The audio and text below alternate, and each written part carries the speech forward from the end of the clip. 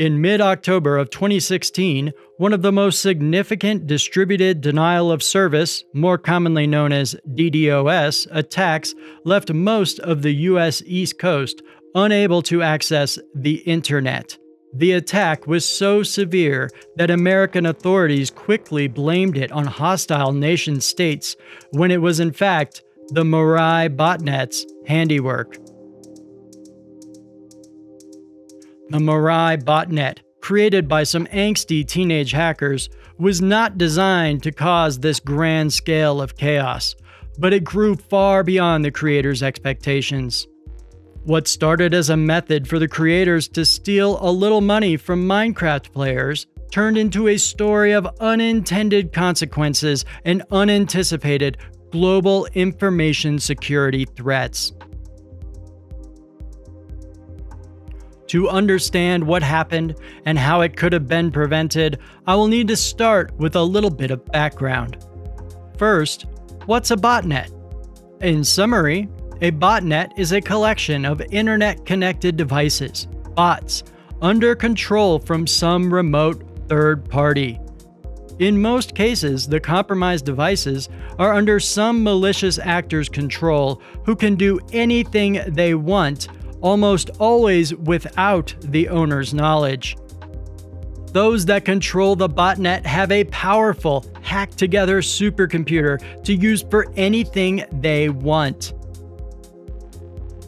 Most commonly, these botnets are used to send out spam emails.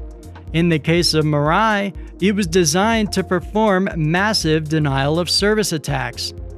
Traditionally, these networks are made up of compromised PCs, but at the beginning of 2016, there were nearly 8.4 billion IoT devices already connected to the internet. The vast majority of these devices were ripe for the picking, and Mirai took advantage of these plentiful and insecure devices. Mirai was able to track down vulnerable IoT devices without complex technical wizardry of any kind. Rather than some complex and circuitous attack method, Mirai took advantage of the plentiful, insecure IoT devices simply and cleverly. Mirai simply scanned large CIDR blocks of the internet, looking only for open telnet ports. Once an available telnet port was found, the malware would attempt to log into the device using 61 well-known username and password combinations. The botnet was used for its first big wave of attacks on September 19, 2016, against the French internet hosting company OVH. It was later revealed that OVH was hosting a popular service used to fight DDoS attacks on Minecraft servers.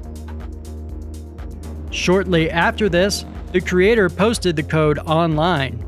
Less than a month later, on October 12th, the big attack happened.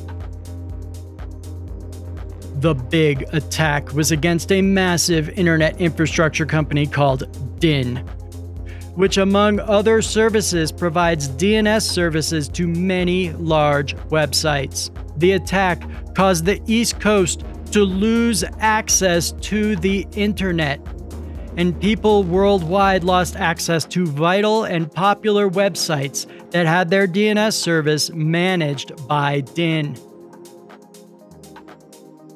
If any of those affected by this massive botnet had been using IoT Secure solutions, the impact would have been greatly reduced. Our solution is specifically designed to help you manage unmanaged devices in myriad ways.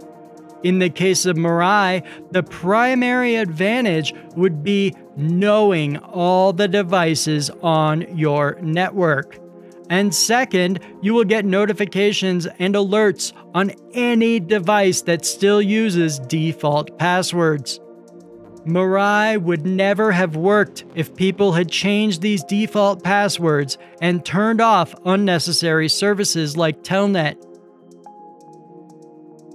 Learn more today about IoT Secure and what we can do to help you protect all your unmanaged devices at iotsecure.io.